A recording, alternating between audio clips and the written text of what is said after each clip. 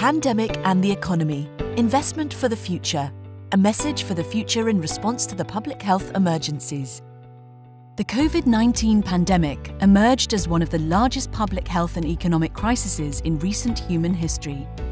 The implementation of public health measures to contain the spread of the virus, including policies or strategies such as lockdown and border closures, tends to limit economic activities. At the beginning of the pandemic, many countries were reluctant to take action towards the rapid containment due to the immediate negative impact on their economy. Is it really bad economically to have lockdown? For example, we often hear phrases like, "It is estimated to have this amount or that amount of economic loss due to the lockdown and curfew." Remember, we are in a pandemic. The economic loss caused by containment measures compared to the normal time, as if we do not have a pandemic, does not reflect the actual status of the economy.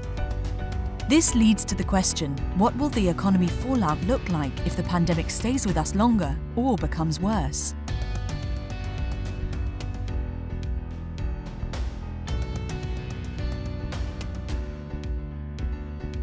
It is not an imaginary concern. The government of Finland conducted a scenario study which compared 3 different settings. Strong measures to control COVID-19, the best economic strategy in the long run.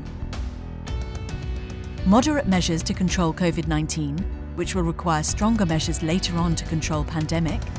Limited measures to control COVID-19, which will force the government to introduce strong measures to control pandemic. The study revealed that the rate of hospitalization was the key driver for GDP development, not the restrictive measures. In fact, the strong measures to control COVID-19 predicted more economic growth in 2021, followed by the 2 other scenarios. It means that even though it takes an initial financial loss, controlling infectious disease outbreak will significantly contribute to future economic growth and social stability.